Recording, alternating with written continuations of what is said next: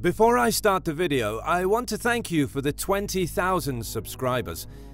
And I would ask if you have any ideas for the next videos, write them in the comments. Thank you very much. Who would win in a fight? A great white shark or a saltwater crocodile? The legendary great white shark is a cartilaginous fish that has caused fear and admiration for many years. It is considered one of the biggest predators of the oceans and the fiercest, but there is more imagination than truth in this sentence. Crocodiles are large reptiles found in tropical regions of Africa, Asia, the Americas, and Australia.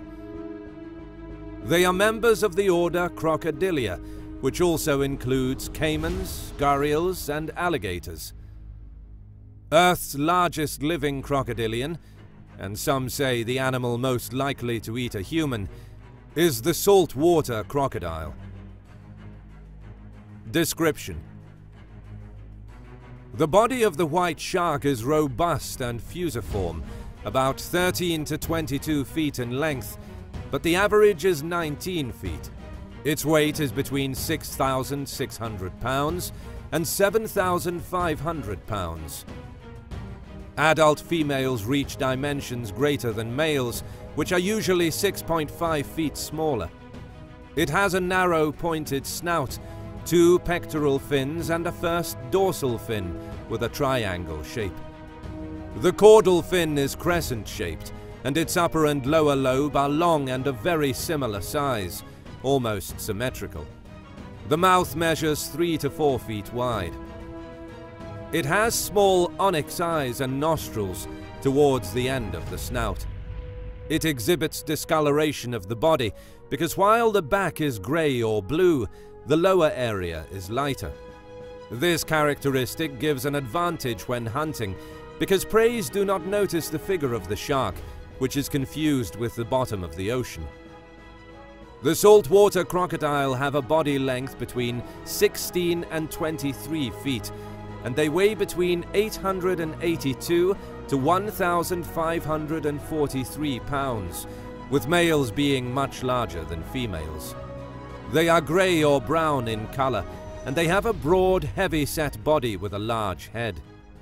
Their jaws are strong, and they have short, strong limbs.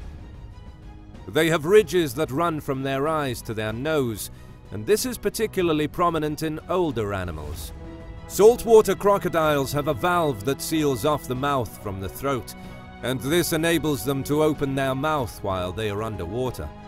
However, they cannot eat their prey underwater, as swallowing would allow water into their throat, so they either have to drag their prey onto land or raise their head above the water to swallow. Distribution and habitat.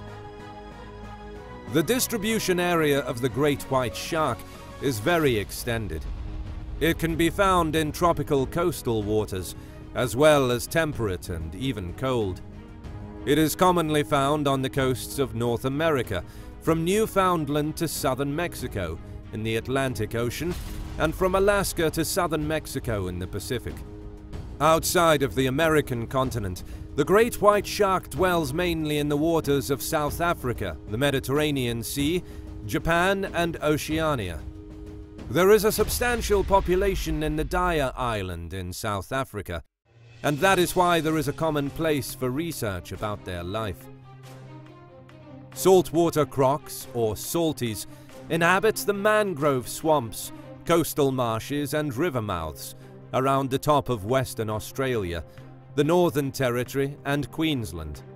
They will travel as far upstream as they can swim, often taking advantage of seasonal floods to access areas which are normally too difficult to reach. Saltwater crocodiles are also quite capable of living in the open ocean for periods of time, and will cross large expanses of water to reach new areas. This dispersal ability means they are widespread in Southeast Asia, New Guinea, and some of the Pacific Islands. Behavior. The great white shark is a fish, mostly solitary, although it can reunite with others of its same species.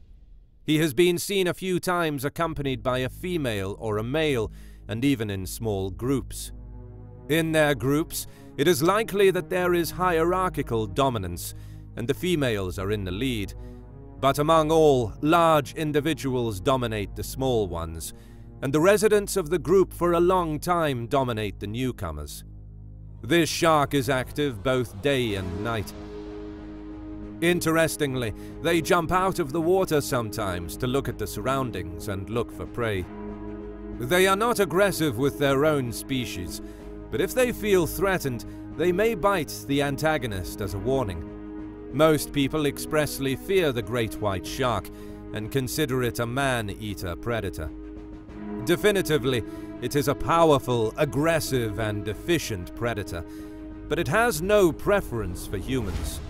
The attacks usually happen because the shark confuses a person with prey, and as a consequence, they give a test bite.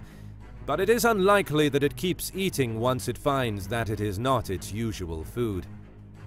The saltwater crocodile has been thought of as one of the most intelligent and sophisticated of all reptiles. Their barks are a way of communicating with one another. The saltwater crocodile is thought to have 4 different calls. The saltwater crocodile spends most of its time thermogulating to maintain its body temperature. If they become too hot, they often go into the water with only their eyes and nostrils showing, and stay submerged until they are cooled. If they become too cold, they lay in the sun on flat rocks until they warm up. Now let's see who wins this battle. 1. Bite force. Although having a huge jaw, the great whites don't have the highest bite force amongst sharks due to their diet. Biting through a seal's skin is very different than biting through the shells of a turtle. There are reports from computer modeling that a GWS is capable of a bite force exceeding 1,000 kilograms based on its jaw and skeleton structure. Australian saltwater crocodiles have the world's most ferocious jaws, snapping shut with 2-ton force that makes great whites look toothless. 2. Tooth type. Again, due to their usual prey types, crocs and sharks have very different types of teeth. A crocodile's prey is typically not only larger than a shark's, but also have much stronger bones and skins. A croc's teeth, therefore, not only needs to be able to tear flesh off the wildebeest through death spin, but also needs to be strong enough to crush the thick leg bones of these mammals. A great white shark, on the other hand, does not need to crunch such bones. Great white sharks tear flesh off their prey by biting and thrashing their head, and their serrated teeth are more mechanically similar to a saw than a dagger. Their teeth are not actually designed to brace huge pressure, as they are replaceable. They have rows and rows of spare teeth behind each visible tooth, ready to replace them in the event they fall off during a struggle. 3. Armor. A GWS's delicate skin was not designed for withstanding a couple of tons of penetrating forces. On the other hand, a salty's prehistoric armor looks a bit more weatherproof. 4. Jaw size. So we have a situation where a great white shark has enough jaw size to bite the body of a salty, but lacks the bite force and the teeth to make it count. The salty has enough bite force and the right teeth to do serious damage to whatever it can put in its mouth, but its mouth is not big enough for a great white shark. In my opinion, victory goes to the crocodile. A great white shark is most likely to die from missing a fin, but a salty can live just fine without a leg. That's all for today. Thank you so much for watching, and please don't forget to subscribe and hit the bell button.